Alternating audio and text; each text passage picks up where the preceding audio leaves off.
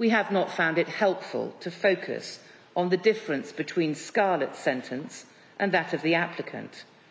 As reflected in the judge's approach, sentencing children has to be individualistic.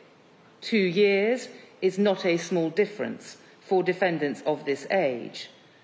And whilst it was appropriate that Scarlett should receive a longer sentence, the judge also had to take account of the mitigating factors in her case, which included a lack of maturity and a diagnosis of a severe form of conduct dissocial disorder.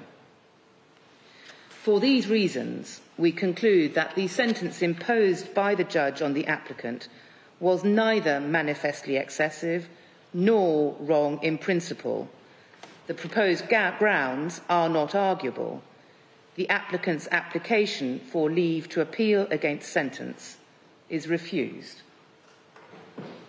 Thank you, Mr. Littler. Thank you, Ms. Dear. Now, can I just hand down, please, the full written judgment?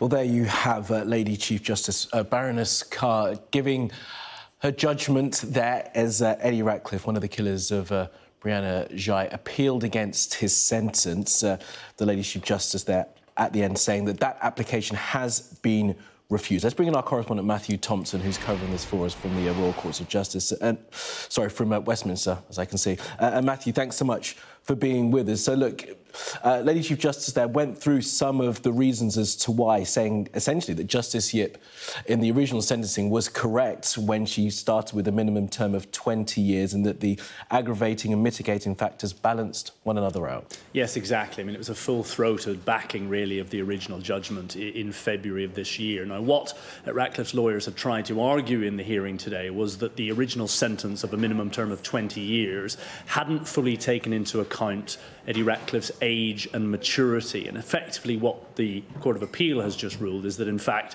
the judge in the original sentence did do that and was entitled to reach the conclusions that she did. So, effectively, the original judge had balanced, as you say, aggravating factors in this murder, amongst which were the sadistic conduct in which Ratcliffe participated, the motivations, which included prejudice towards Brianna Ghey because of the fact that she was transgender, and various other mitigating factors, the brutality, for example, of the actual killing itself. And those aggravating factors were balanced in the original judgment with mitigating factors, which included a diagnosis of autistic spectrum disorder, and also Ratcliffe's relative maturity for his age.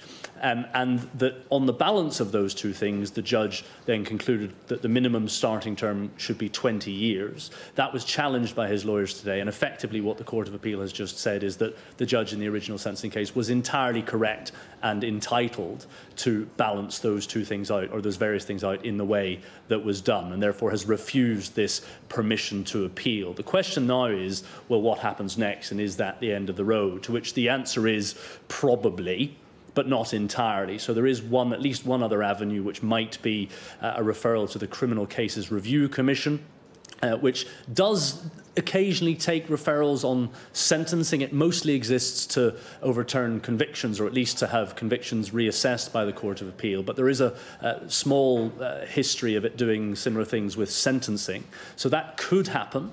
But again, it would have to be a fairly strong case, and the ratio is not great. So I just had a quick flick back through a couple of last few years of accounts. And for example, in 2019-2020, the CCRC got, I think, 29 sentencing cases referred to it, and it only then suggested that the Court of Appeal look at 2 of those. So the ratio is not high, and it's quite rare. So broadly speaking, this is probably the end of the road for Ratcliffe's appeal, unless at some point in the future some unknown information, new information comes to light, which might materially change things. But on this, the Court of Appeal was fairly clear today that the judge's original sentence can and should stand.